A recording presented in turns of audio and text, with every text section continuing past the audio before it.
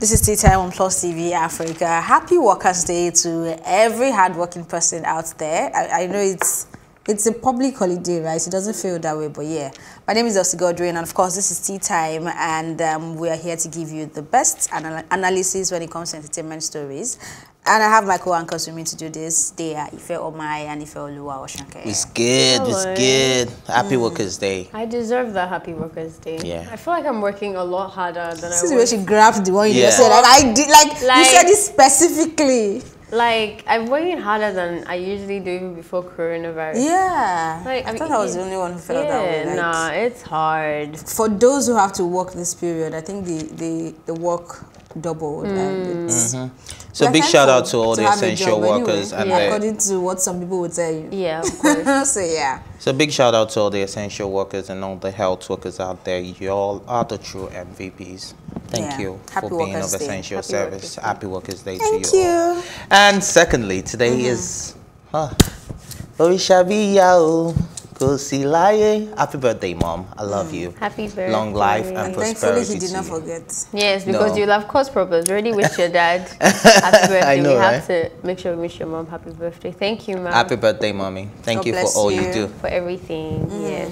For And dealing yes, with him. To Yeah, Benny we have as to repeat well. that, right? Thank you for giving us this It's trouble trouble, of yes. a person. Yes. In the name of Ife Oluwa Oshanke. God bless you. I hope I'm no longer trouble to you, though. And happy birthday to Benny Hemme. Yes, I mean, Benny Hemme, she's- happy birthday When we to you say too. thank you to the whole production team, she's one of the vital parts of that Of the production, production. especially on this team. Yeah, key, very key. There's no tea without Benny. Benny. Yeah, Yeah. so shout out to Happy Benny birthday, Hemme. Happy Benny. birthday, darling. Okay, let's get right into the conversation. Nollywood actor and MC Gbolahan Olatunde, widely known as Boli Lomo, has reacted to rape allegation leveled against him. He says he has informed his lawyers. He was recently called out on Twitter for allegedly raping several women, and according to the accuser, Boli Lomo had molested and raped several underage girls at different points. In a statement released via his Twitter page on Thursday, the actor said this is not the first time he has been accused falsely of rape. His statement read in part, quote, "Considering the severity of these allegations, I deem it pertinent to state that I, Gbolahan Olatunde, aka Boli Lomo, categorically denied these allegations and state that I have never raped any person. I have always respected women, and rape or assault is not something I will condone or participate in, and as such, I will not tolerate any attempts to smear my name with such allegations," end of quote. Okay. I like that he's responding though. I mean, the first time it happened, or the first he time was there was an silent. accusation, he was silent.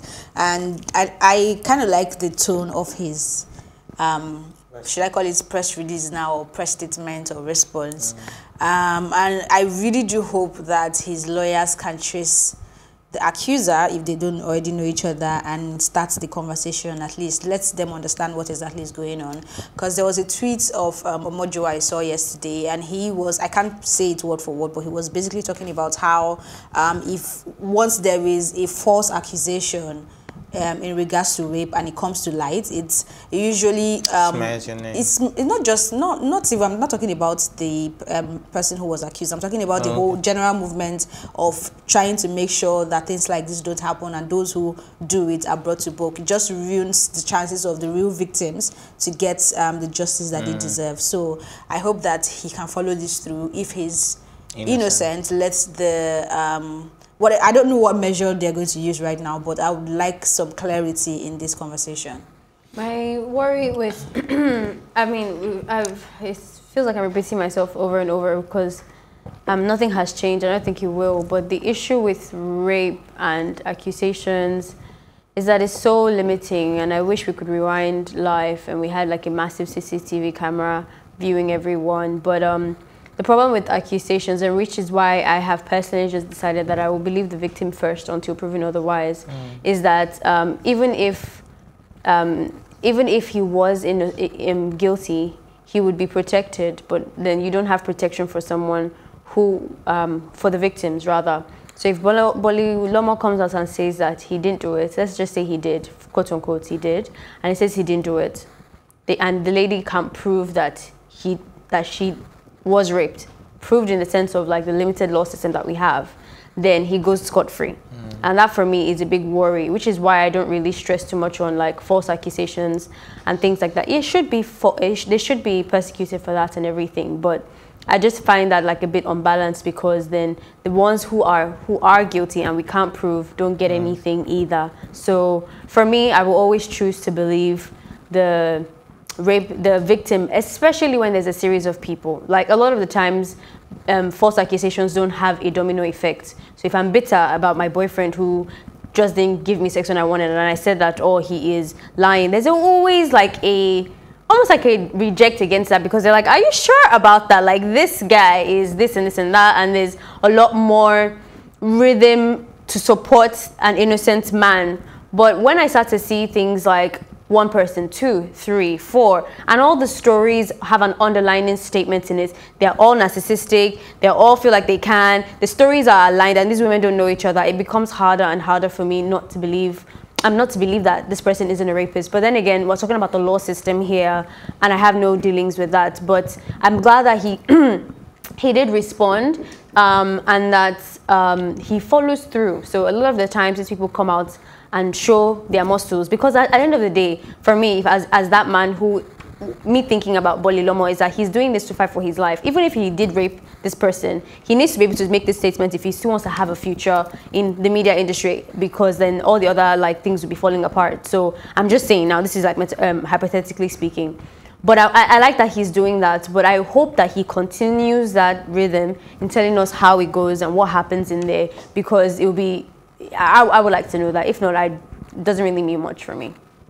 I can only hope and pray that it's actually innocent, because a lot of men tend to think that rape is when you rip off the clothes and all of that. No, that's not it. It's when she's told you no multiple times and you still go ahead, whether you use your influence or you sweet talk her, and then you finally have your way, but you know that from the onset there was no consent, then that is still raping a woman. So if he's thinking, oh, but it was mutual because I sweet talked that into doing it, bro, you still raped her. So you need to be clear on your facts, because it will be sad if this actually gets to the investigatory level, and then we now discover that, okay, there's still some form of rape, especially now that people have a clever understanding of what rape is. So like you rightly said, I would just like him to follow through and make sure he gets his facts right, and if not, look for a way to sort it out, maybe settle out of court or whatever it is, and just try to not blow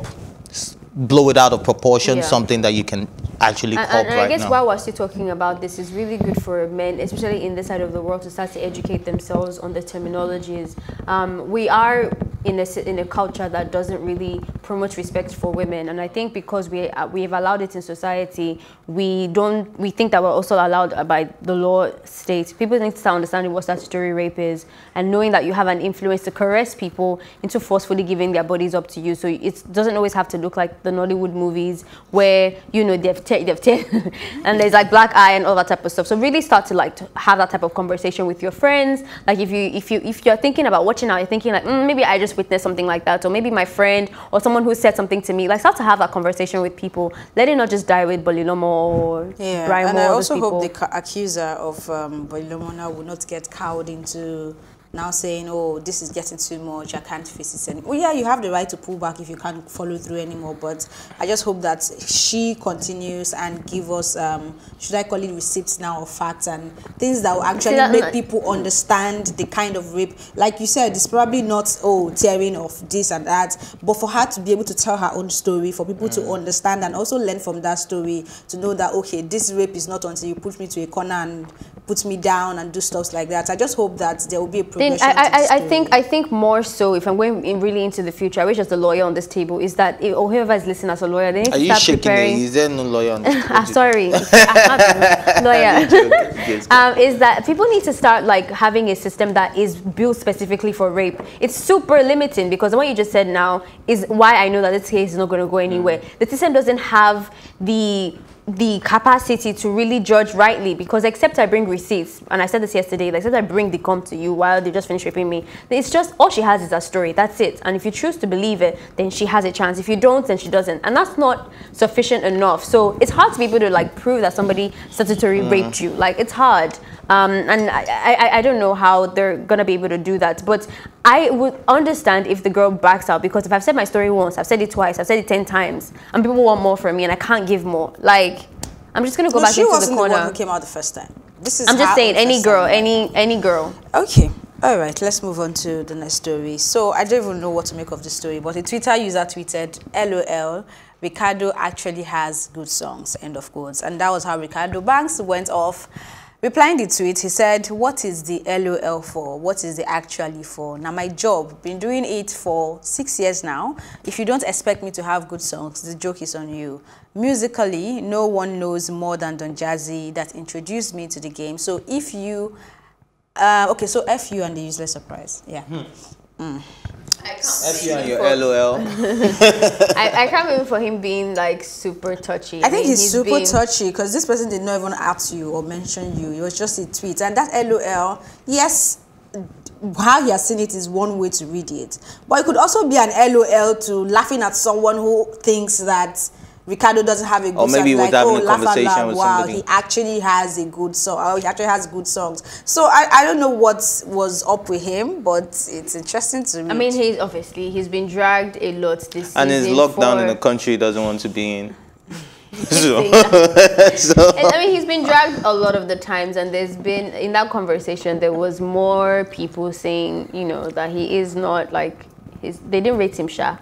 Well, right now they're still telling him, oh God, this energy you're using for an unknown person, can you go back to Burna Boy Street and quote it and use the same energy? I think he was just trying not to start a fight with it. But he can start a fight with someone he feels. And I don't think this is a fight. I think he's just making a statement. No, to me, there's nothing that much wrong with it. If I feel like somebody's undermining me, I think I have a right to go off on that. That's just human for me, Sha. But I like how he brought Don Jazzy into it. I think Don Jazzy is somebody that I guess his personality shines a lot, that I think sometimes people forget to talk about his talent and his hard work and what he's done for the industry, for stars. Like, this is one person that I will feel very comfortable if I knew a loved one or somebody I cared about was in his hands. And I can't really say that for a lot of other people. Either they start to look too much like the person that signed them up. That's for me with Davido. I feel like everybody looks like a second type of Davido's cousin. But this person really allows you to thrive and really be yourself in every sense of it. And that's very it's crazy to me that he can even manage to do that. Which is why you can see a lot of different sounds coming out of movements. It's not like everybody's sounding the same sound. Ajangbadi style. Take the table. I did not say Ajangbadi style. All right, so I'm two-mouthed on this particular story because I feel like, in a way, bro, why are you being so touchy? Like, why? Then secondly, if, like Ife said already, if I feel like somebody's undermining, which Ricardo has been getting a lot of lately. Do you understand? And if you really want to look at it, Ricardo Banks has very good songs. He's done so much in the industry. He doesn't have a bad song, really. Yeah, but Ricardo Banks is one of the good artists we have in Nigeria. I just don't think maybe he's not just as frequent. I feel like he gives a lot of space in between. That's the only thing I can say, that he takes a while to He's dropped bangers back to back, and his most recent song, Options, is also a banger. That's a dope song. And if I feel like the whole Nigeria, after dropping all these bangers, and you guys still keep coming for me, comparing me to Burna Boy, saying, oh, you shouldn't have done this, or Burna Boy coming for me, or you get, it's okay to be touchy. So, but it's okay to be touchy, but how you go about it is the problem. Now, should they have brought this out on Twitter? Should they have gone? That's his personal way of expressing his feelings. So I don't have a problem with how people choose to express their feelings. It's your feelings, bro. You understand? So that's why I said I'm two-mouthed on this one. Like, in a way, I felt like it was touchy, but in a way, I also feel like he has the right to be touchy. Okay, me, I felt he was touchy and touchy and touchy. There's no two mouths in this matter, because the lady just tweeted something that can be interpreted in two different ways, basically. But anyway, it's all right. It's time for a quick break, but when we come back, we have more to discuss.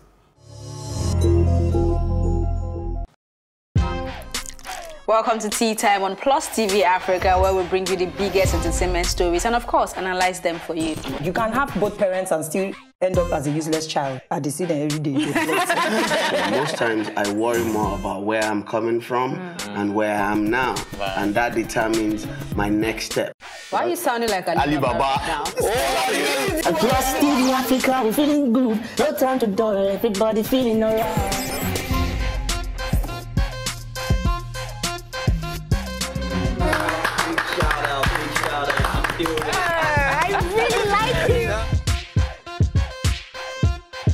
I still make music and people are still buying. Sometimes I look myself minimal IU. Akpala music is for mature-minded people. I got DMs sometimes from Malawi, like, Sleeping early.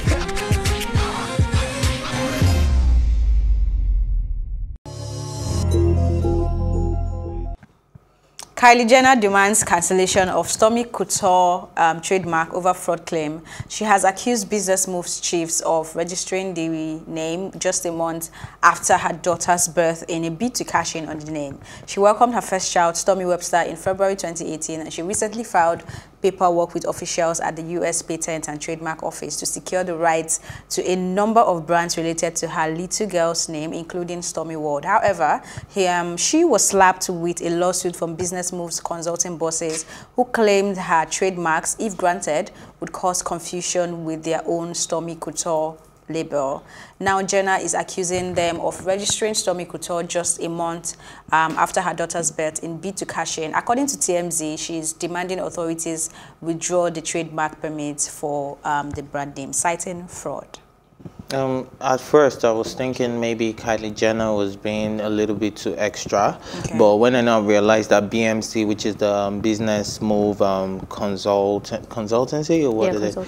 Yeah, they actually did the same with Assad, which is DJ Khaled's son, and DJ Khaled file, and the case is still ongoing. So it's like it's part of their business move, actually. Do you understand? What is a business, actually? Yeah. So and the case is still ongoing. So I was like, okay, so maybe she has every right to actually, but before Business Moves even said she wanted to cancel anything Stormy, because Stormy in her own right too is a brand with a Stormy World party. But how many has she done? She's 2 now, right? So I think she's just done 1, or I get even 1 still though is a lot because of how much publication that they give. But I still think this smells to me like a very like. I always criticize celebrities a lot here, but this is another celebrity problem that I can't stand. First of all, you're not the only Stormy. I understand that you're giving. What's the girl who called Donald Trump the stripper? Stormy as well, right? Oh yes, yeah, actually.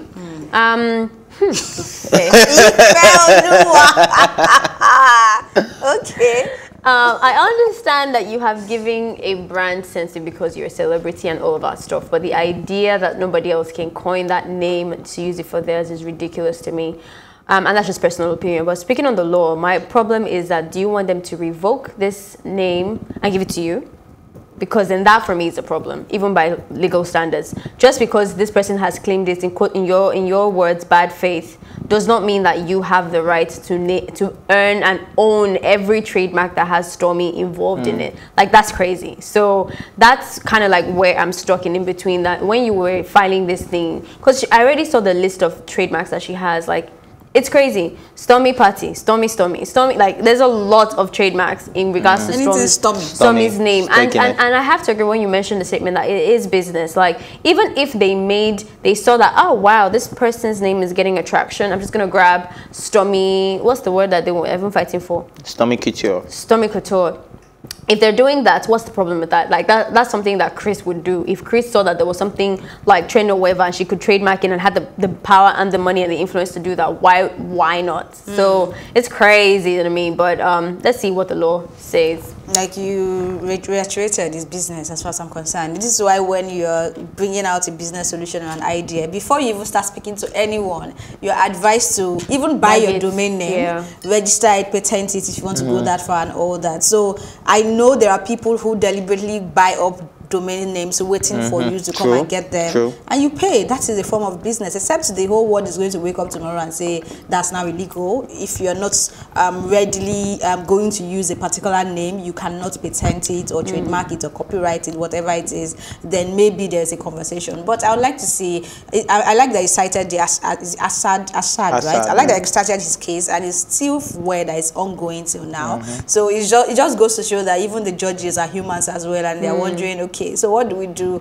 at this point? I would like to see how this plays out, but based on what the law is right now, what people have been doing for a long time, I don't think she has a case here, whether it's with bad intentions. The bad intention is to make money. When did they're making money become bad intentions? It's a business move. So, I don't know. And so, also, while we're on this topic, I mean, just like to trademark, I have the fair name, so anything she comes up with in the future is Have mine. you trademarked it? Is I it by just said it publicly. that's not how you trademark things. You're supposed to be the lawyer on this table. I'm just joking, obviously. Shake it again. I also wanted to mention, because I remember we actually did this in like uni and stuff, and even the idea of patency and copywriting is quite what's the word? It has a back end to it, like it's an incomplete theology. Even in copywriting it, people still have struggles, especially when it comes to like ownerships of ideas or inventions or things like that. I just wanted to put that out there, that already they, maybe that's why it's that long, because it's hard. It's a very like wishy-washy type of system. But I want to say this before we go to the next topic, that I think in Africa, let me just concentrate on Africa, on Nigeria here, we need to start doing that a lot more. I don't see companies trademarking, having copy, not as much, especially in the the government comes for you now. They don't just have the time to start pursuing anybody until they see that you're making huge money from it. No, I'm not even talking about trademarking their names. Do. Because they do. all the personal names. Yes, because all the creatives I know, like, that are huge, that have perfumes, and especially the art scenes, people who have like short film. There's a short film documentary thing lady that I know. Like, there's so many people. Even when I talk to them, they didn't patent their names. It's Genevieve. So now you have Genevieve Magazine, you have Genevieve this, you have Genevieve that. But I think she has worked so hard with that name that if she had actually trademarked it or owned it, then it's I feel like it's a lot of individuals that are not doing that. I need to patent Elsie, right? Yeah, you should. Okay. I just did with Ifesha, public knowledge. I will go back to my lawyers. My lawyers will hear from me. Okay. I used to think you were your only lawyer, but it's okay. Now moving on to the next story. Georgina Onoha is saying that the fact that she left acting to go into motherhood is not a failure. To call her a failure. I was going to ask that who said she was a failure, so I believe... A lot of people do. A lot of people would have. Okay, that's why I said maybe it's off the back of what someone must have told her, because I don't see her as a failure. I didn't even remember until she came out to say this, and then she shared the part of a movie that Funke Akindele was also, and I was like, I found that very interesting. Like, oh, okay. I have to agree that I felt the same way too. That I don't think this is a very public thing. Like, for me, when celebrities come out and say, "You guys said," I'm guessing that it's a high percentage of fans saying the same story. And I looked and I didn't find anywhere that really insinuated that maybe this is maybe one or two topics. Because I think in this part of the world, people actually value that decision that she made more than anywhere else. So it's kind of contradictory to me. But I can imagine that the people who love seeing her on sets are angry or sad, or that they miss her being on the big screen. It's something I've always had a conversation with my friends about, especially being like a very loud feminist, is that my worry, or I guess the slippery slope of not being informed and empathetic when you're a feminist, is that you can push females to thinking that they've done something bad if they do decide to be domesticated. I don't have a bone of domestic in me, I know that, and that was one of the reasons why I liked feminism, because it gave me the liberation to be able to be who I am. But because of that, doesn't mean I shouldn't take out somebody else's comfort. So if you then want to still be like a housewife or whoever, I think you have a right to do that, because there is so much value. Like, I think those two things work together. We need women who can actually sit at home and raise good kids so that it can help the movement as well. So I feel like, anyway, my point is I don't see anything wrong with what she's done. And if she's happy, genuinely happy, then I don't have a problem with it. Okay, I wish I can give my take on this one, but we have to go, and that's how I wrap up this episode of Tea Time. Thank you for watching, and please do join the conversation with the hashtag Tea Time or Twitter.com/PlusTV Africa. You can also catch up on this conversation and all our exclusive content by visiting our YouTube channel, and please do subscribe at PlusTV Africa. My thank you, as usual, will go to my co-anchors, Ife Omai and Ife Oluwa-Osunkeye, and the entire production team. Thank you for watching PlusTV Africa's Tea Time. My name is Elsie Godwin. Do stay safe.